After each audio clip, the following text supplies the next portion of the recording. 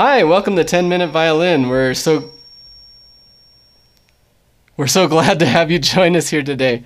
I'm Miguel Ramirez, and this is the live stream training session for the 10-minute practice video titled Violin Bow Control. I want to make sure everyone has a good understanding of our format here at 10-Minute Violin. First of all, I want to clarify that this session here is not the 10-minute practice video itself. It's the training session where we'll explain in detail how to best approach the material presented in our Violin Bow Control 10-minute practice video. It's important to watch this training session at least once before following along with the 10-minute practice video so you can optimize your time spent with it. There will also be a question and answer time at the end of this training session for those of you who are tuning in live. And the separate 10-minute practice video will be available on our YouTube channel directly following this session. An easy way to think about it is if you view this live stream training session as your lecture or class and the separate 10-minute practice video as your lab or your homework. At this time, I'd like to introduce my brother and co-host of 10-Minute Violin, John Ramirez. Hello, everyone. Sorry about the little problems here and there, but we were having some problems with YouTube not be able to hook up our stream correctly. But I think we'll be able to fix that by next week. I just want to remind you that that I'll be putting our practice link for this session into the chat after we finish our training session. And also, when you get a chance, go ahead and say hello to us on the chat, and we'll get to you as soon as Miguel finishes talking about what's coming up. All right? All right. So today what we're going to be covering is we're going to build upon the things that we have done last time, and we're going to try to implement them more with the instrument and the bow itself, so that way you can start to develop more bow control, which will in turn help you to get all the dynamics and the articulations that you need. The control, combining the strength and the dexterity of the right hand is really going to get you there. So finally, we hope this information will be valuable for you no matter what level you are at the violin, and also be helpful for those of you who are viola students. Now I'd like to take a moment to say hi to those in the chat room. Let's just check in with John to see who's joining us today. We have a couple people. Actually, we have three people right now on. So I'm just going to pass it to Miguel, and he'll say hello to you guys. All right. So we got Calvin in Livingston, New Jersey. Hi, Calvin. Thanks for joining us. Hi, Julian. And we have a few people on here, but they haven't said hi yet, so maybe we'll talk to them at the end of our session. All right. Well, thanks for joining us, guys, and thanks for those of you who had said hi through the chat. So you can submit your questions in the chat at any time during the training session. We'll get to as many as we can after we finish covering all the material today. Since there's about 15 seconds of delay between broadcasting live in our studio and when you receive it at home, try to submit your questions before the end of the 3-point bow draw with tube and bow section of the training to make sure we see them. So last few things before we dive into the material. Follow the links below if you'd like to book a private lesson with me or John. And if you find our content helpful, I'd like to remind you to subscribe, hit the bell to be notified every time we release a new video, like and share it with your friends. Okay, so the first exercise you'll see in this week's 10-minute practice video is bow liftoffs using the pinky push-up and crab crawl. So here we're combining a couple of previous exercises in order to lift the bow off the string. So we're going to start with a good bow hold at the balance point. Okay? And if you remember, I had marked the balance point with the yellow tape here. We went over that previously. So we'll start with a good bow hold at the balance point. Make sure also my bow is tight enough here. And then we're going to place our bow. We're going to get the violin, place the bow on the A string in the middle of the bow, with the middle of the bow resting on the string. Okay?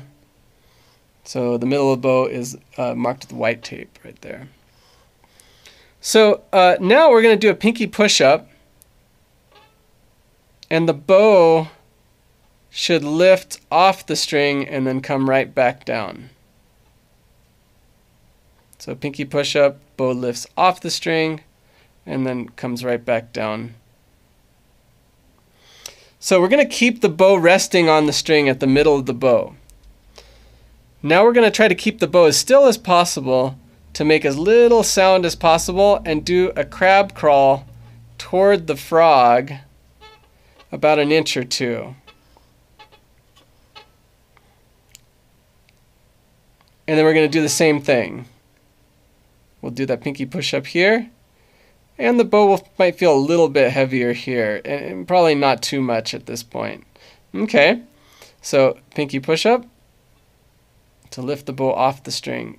Now let's do another crab crawl, keeping that bow at the middle point and as silent as possible. Double check that your bow hold's still good. Thumb is directly across from the middle finger. And we'll do another pinky push-up to lift the bow off the string. Again, we're going to do another crab crawl, try to keep the bow still and in the middle of the string, closer to the frog. Now I'm getting close to the winding here. And we're going to do a pinky push-up here. Now the bow should start to feel a little bit heavier because you have more of the bow to actually lift off the string.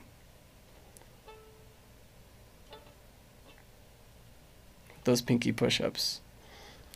We remember that this is not supinating with the forearm. This is only done with the pinky on its own. So I'm going to crab crawl a little bit more. Should be easy to keep that bow silent. Much easier here. All right, we're going to do that again. Same pinky push-up. And as we do the pinky push-up again, the bow lifts off the string. So bow lift-offs using the crab crawl and pinky push-up. I'm going to crawl all the way back now to the frog.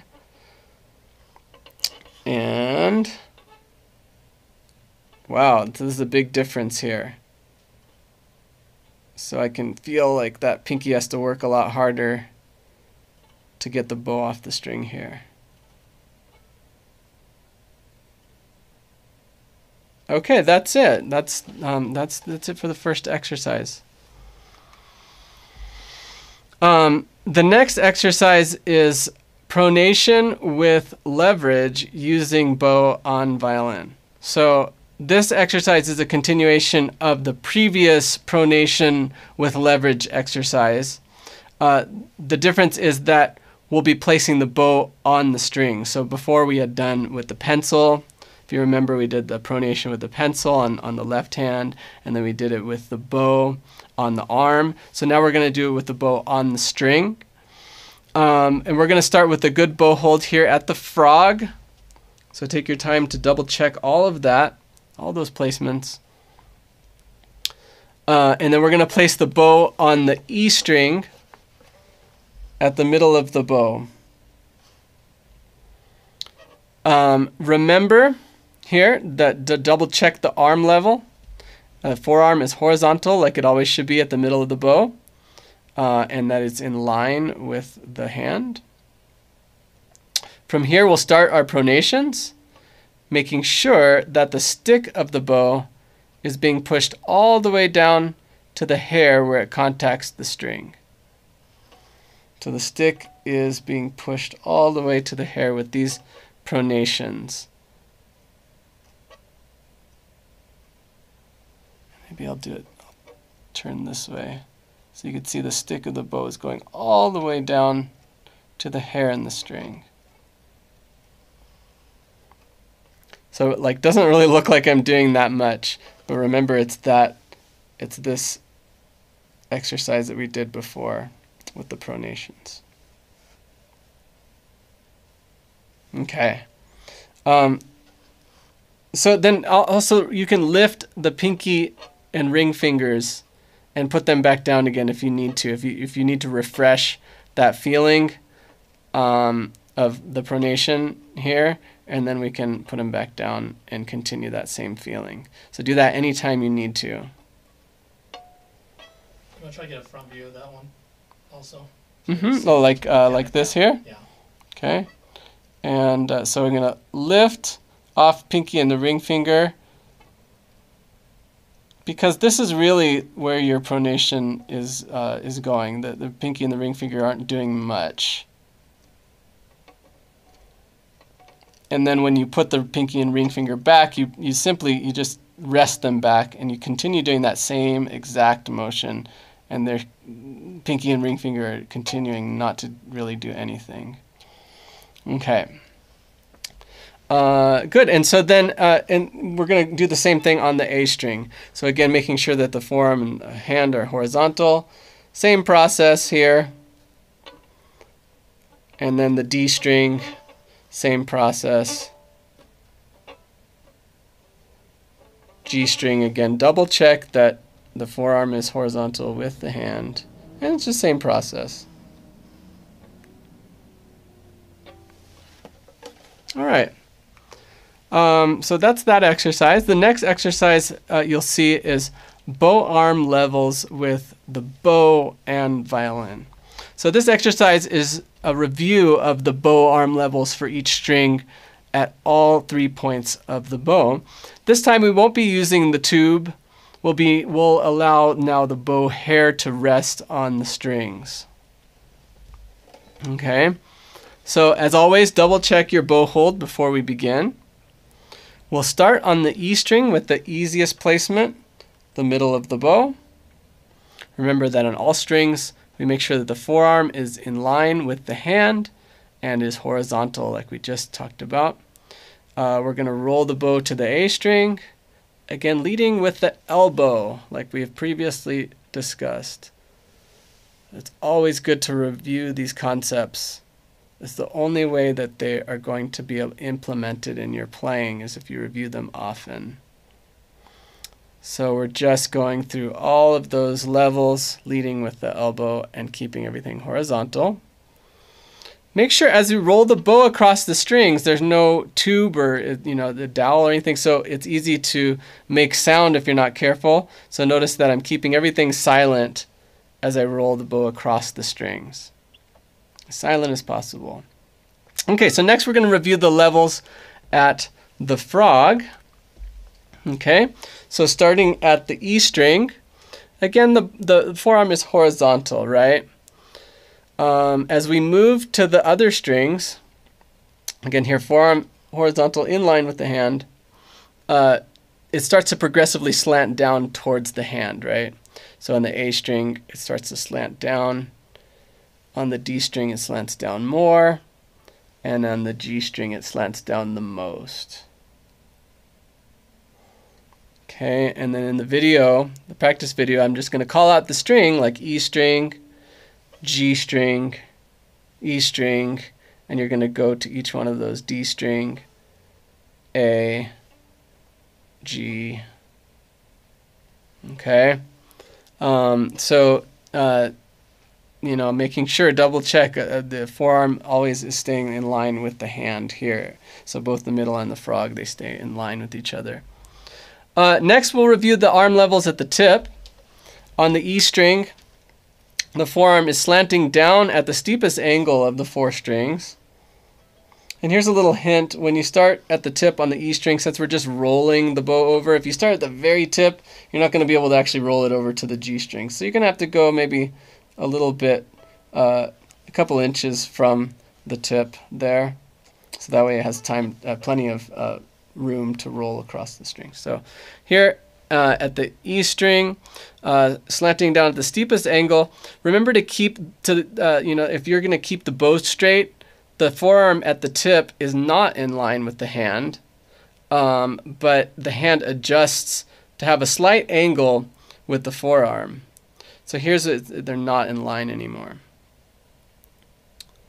If you find yourself doing too extreme of an angle with your hand, like if you're really like doing this kind of a thing, that's like going to be too much if your angle is like that. So you need, if that's happening, you need to double check that your bow hold fingers are properly slanted and your thumb is properly slanted towards the frog. If they're like that, then you shouldn't have to have too extreme of an angle there with the hand. It should be able to, we're going from this to like this. You should be able to have them all slanted like this, and it's a slight angle. If you're having any struggle with this, it's okay. It just simply means you need to get more practice with your bow hold. So if that's the case, just go back to the previous bow hold practice videos and do them as much as you need to just get more comfortable before moving on with this.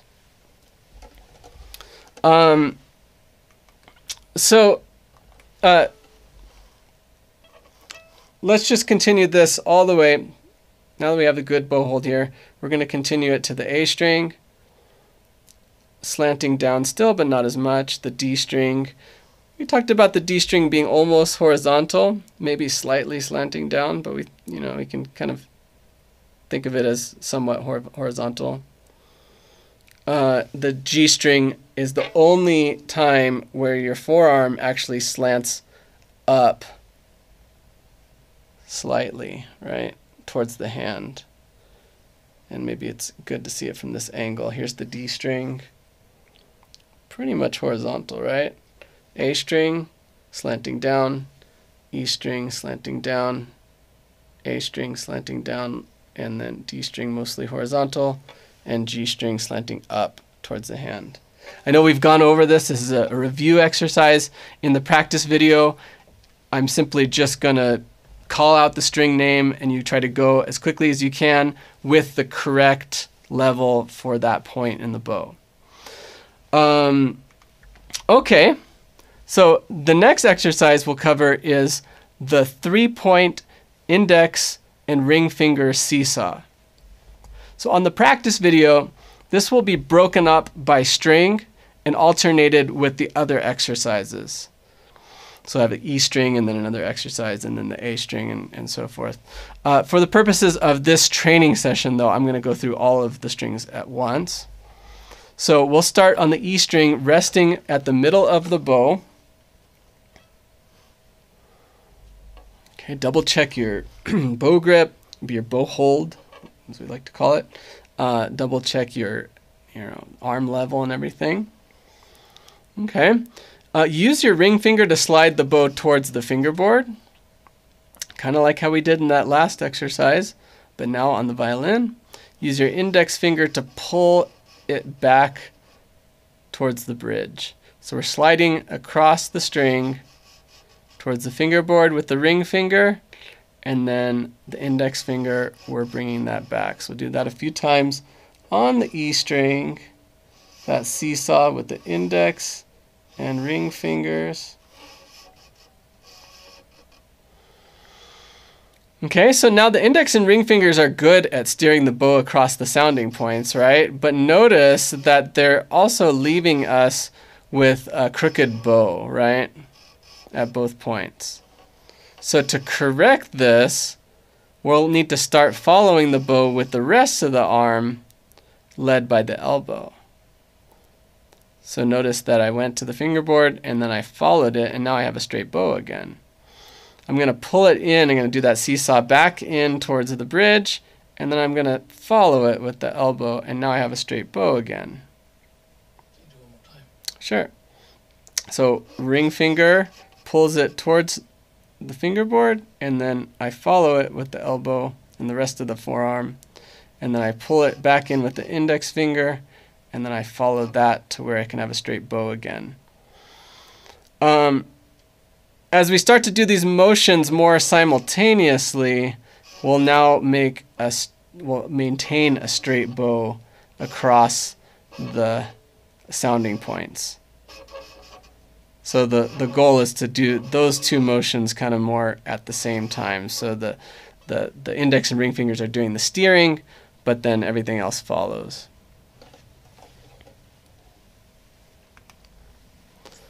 Let's try the same thing at the tip.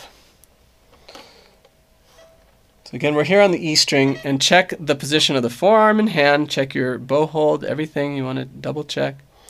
Start your seesaw with the index and ring fingers again,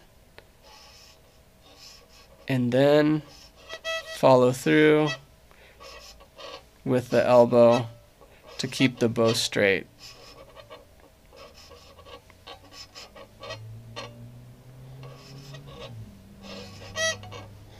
Notice I'm making little sounds, but we want to try to avoid as much actual sound of the string as much as possible. We should mostly just be hearing that scraping sound across the sounding point. All right, next we'll repeat the exercise at the frog.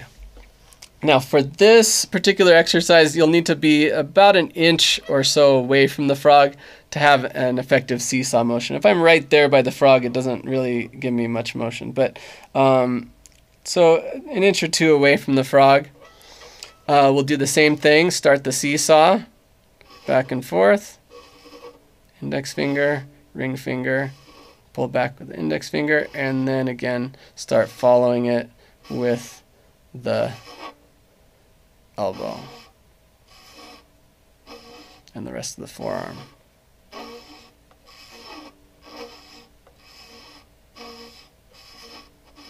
And notice when I get really good at it, my bow pretty much looks like it's just staying parallel with the bridge, you know, in the fingerboard.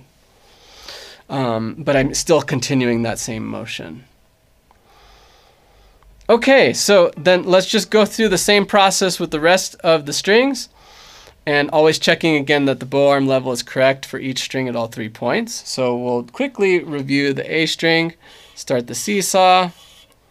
Again, my forearm's horizontal in the middle, and then I adjust it. Okay, tip, same thing. Forearm slanting down at the tip, and checking that. Double checking my bow hold, and then following it with the rest of the arm. Okay, frog, slanting down a little bit towards the hand, start the seesaw, and then quickly follow it again.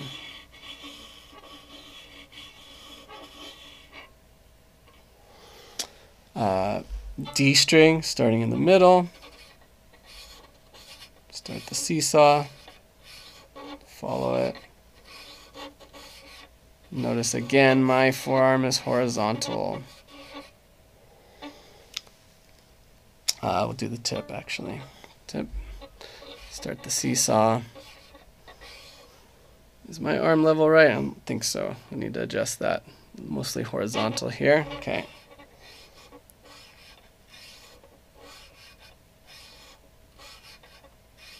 And then I follow it. Okay, frog. Check the arm level. Good, slanting down. Start the seesaw. Start to follow it.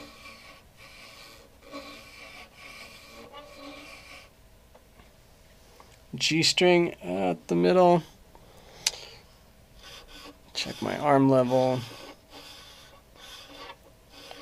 Start to follow the seesaw. Tip,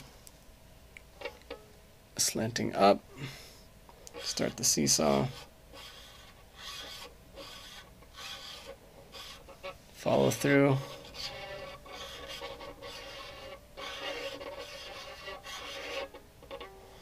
Frog, slanting down. Same process, start the seesaw, then follow through.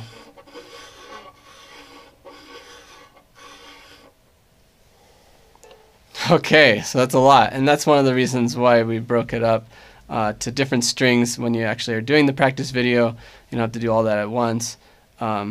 We break it up. Okay. So the next exercise for today is 3-point bow liftoffs, alternating pinky push-up and supination. So remember those two things that we did, two different motions that tend to kind of do the same thing with the pencil or whatever we're using. So like the last exercise in the practice video, this one is also broken up by string and alternated with the other exercises. Again, right now for the training session, we'll go through all the strings at one time.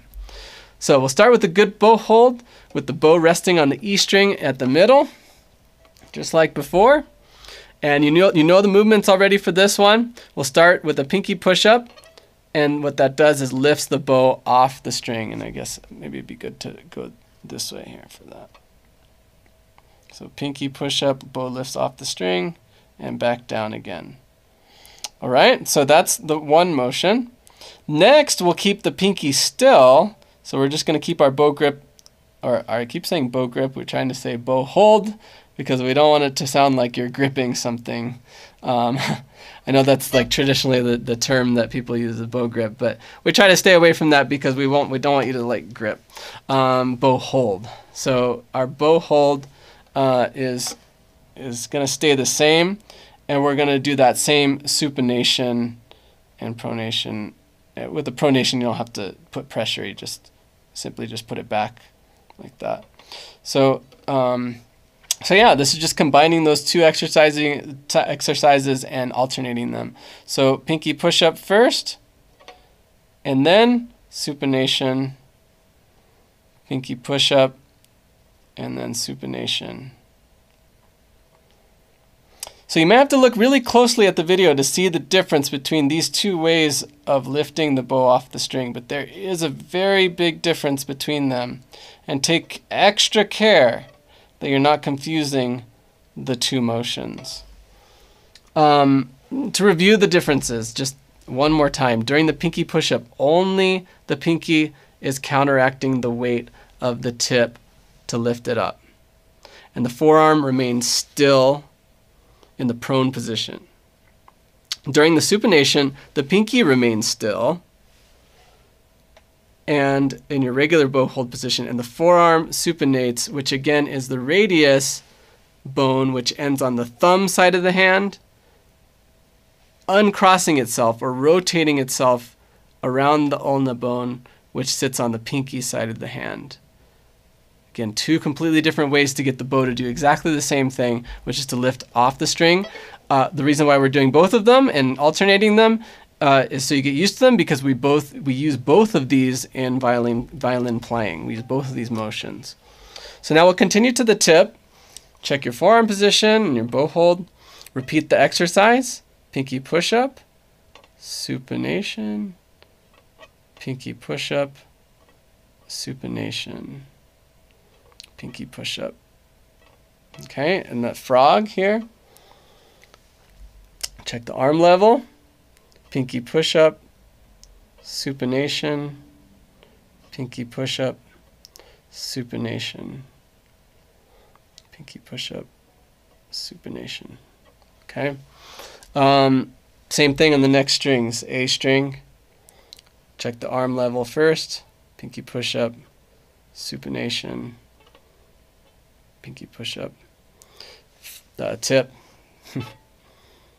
Pinky push-up, supination, pinky push-up. And slanting a little bit down here. Right. Frog. Slanting down again. Pinky push-up, supination. Again, you're going to have to go a little bit away from the frog like the last exercise. Supination, pinky push-up, supination. Again, at the frog, you're not going to get too much range with the pinky push-up because it's so close to the hand. D string, check the arm level, same exercise. The tip, mostly horizontal again, same exercise. Frog, slanting down.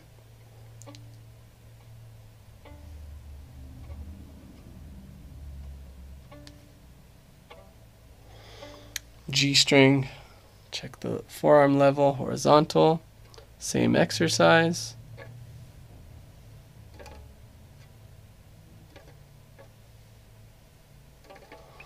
Tip, slanting up.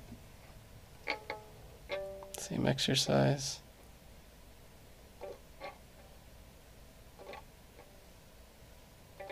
Frog slanting down. Same exercise.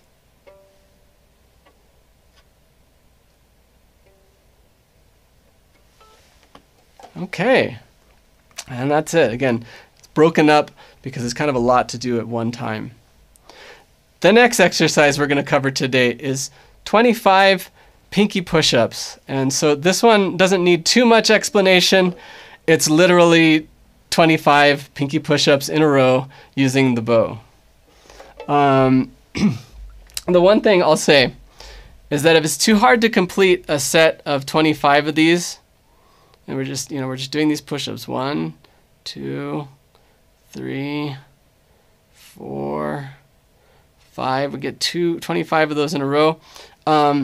If it's too hard to complete a set of 25 of these with your hand at the frog, move it in a place that's closer to the balance point, towards the balance point, where your pinky still will need to work hard. You want to give your pinky a workout no matter where you are on the bow, but where you can still keep your good form while getting through all 25 of the push-ups. So I'd rather have you do that than to be struggling and not really doing the exercise properly here at the frog. Then if that's you, each day just challenge yourself to get closer, to move closer and closer to the frog until you're all the way back at the frog, able to do 25 of these. The moment, as you're moving closer towards the frog, the moment that your form gets compromised and your pinky collapses or whatever it may be, or just can't do it, then again, move it a little bit back towards the balance point to complete the rest of the 25 reps there, and then try moving it again closer to the frog the following day. Okay? So that's pretty much it. So it's kind of it's definitely a workout for your pinky. Stick with it though. No matter, you can always get to the 25. That's for sure. You just have to make sure that you're in a good place on the bow. All right. Next, we'll move on to string changes with the pinky. Now, this is another motion in addition to arm levels that we use to change the strings at the frog. Okay. And so for this, we'll do something a little different. We're going to place the bow at the frog where the hair is contacting both the E and the A strings. And for this, the forearm level should be somewhere between the level of each of those strings. So it will not be horizontal as if we were only on the E string here, but it'll be ever so slightly slanted down toward the hand. And so now it's contacting both the E and the A strings. From here, we'll do pinky push-ups, this time not to lift the bow off both strings altogether, but to lift off one string at a time, leaving the bow always contacting one string or another. So in other words, we're toggling the bow back and forth between the E and A strings using the pinky. So this pinky push-up should be a little easier than when you're doing a bow lift off with the pinky.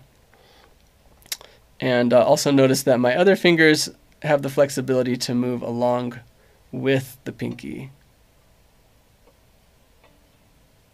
So I'm on the A string, E string, A string, E string, and my forearm is still staying in that position that is between the two strings. So that's not moving at all. It's simply the pinky push-up. Okay, next we'll get the arm level for the A and D strings.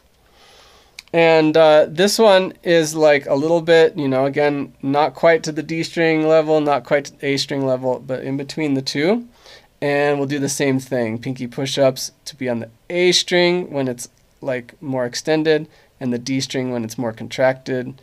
A string, D string, A string, D string.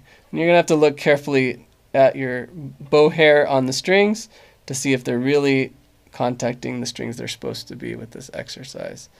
Double check again your hand, right? Is my thumb slanted? Is it hooked, right? Is my index finger wrapped around the bow where it's supposed to be, all those things that we've gone over in the previous weeks. You should pretty much be comfortable with them at this point, but you always want to double check. Okay, next we're going to go to the G and D strings, again slanting down, but not quite as much as you would for just the G string alone.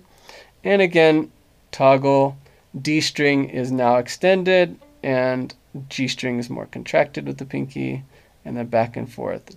D string, G string, D string, G string, D string, G string. So this is another way that we change strings at the frog that doesn't include the arm level changes. Okay, so it's time for the last exercise that we're going to cover this week, and this is a 3-point bow draw with the tube and the bow. It's the last exercise you'll see. Actually, it's not the last exercise in the practice video, again, because of those ones that are kind of alternated, but it's the last unique exercise for today.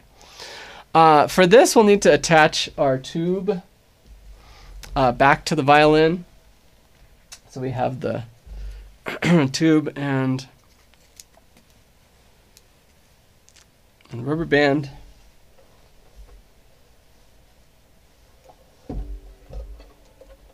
So by now you might be more used to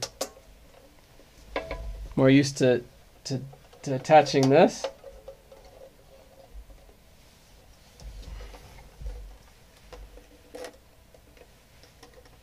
Making it a little more even here in the back.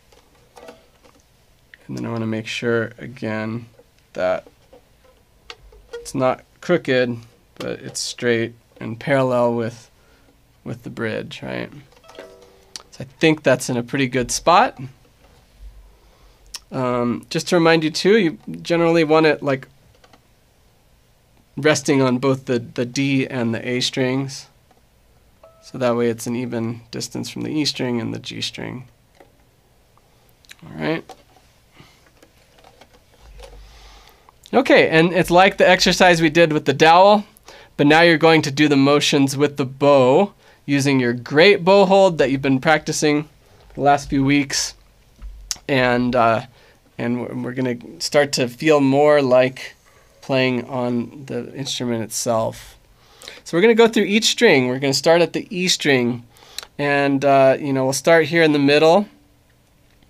E string. We're going to bring it to the frog, which is horizontal, back down to horizontal to the middle, and then slanting down with a slight bend in the wrist at the tip. And we'll just go through those 3 points. 1 point, 2 points, 3 points.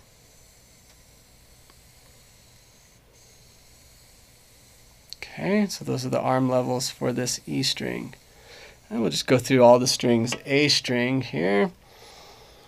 All right, slanting down at the frog, horizontal in the middle, slanting down slightly at the tip, and then back horizontal and slanting down. 1, 2, 3 points. 3, 2, 1. D string. Slanting down a little more at the frog, always horizontal to the middle, pretty much horizontal at the tip. When you do this, look at that bow. It's like it's on one level playing field.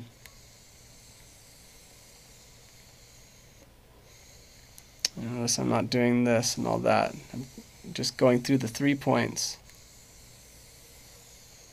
All right, G string, the most slanted down towards the hand at the frog, and horizontal in the middle, and then slanting up at the tip. 1, 2, 3 points.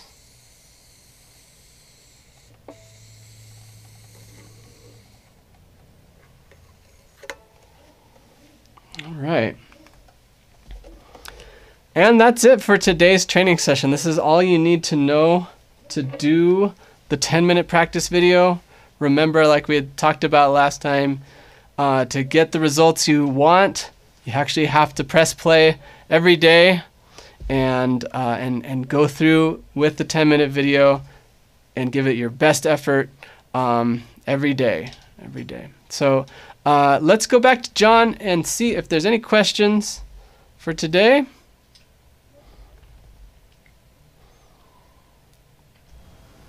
Oops. Kind of sprung that on you there. Yeah, hold on. Sorry about that. Sorry. There I go. There's too many buttons to push. That's the problem.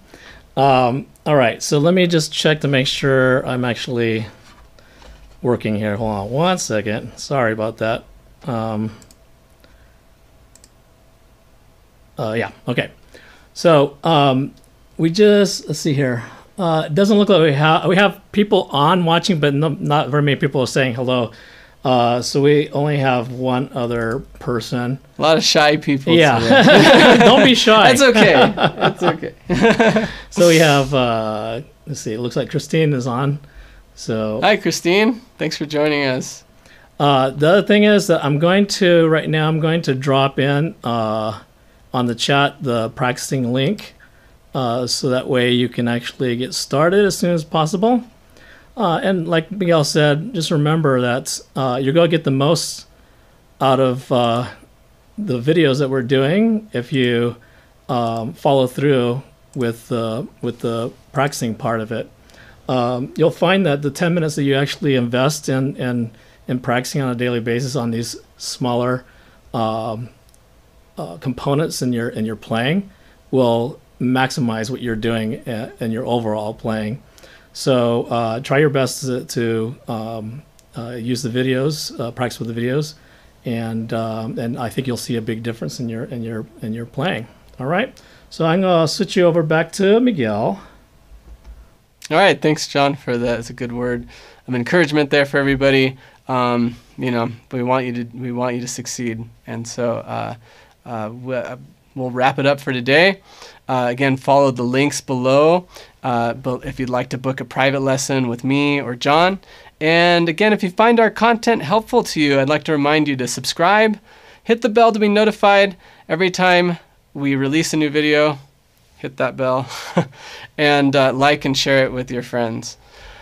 Join us next time as we continue the series on bowing. And don't forget to follow up again daily with the Violin Bow Control 10-minute practice video. And press play every day. Good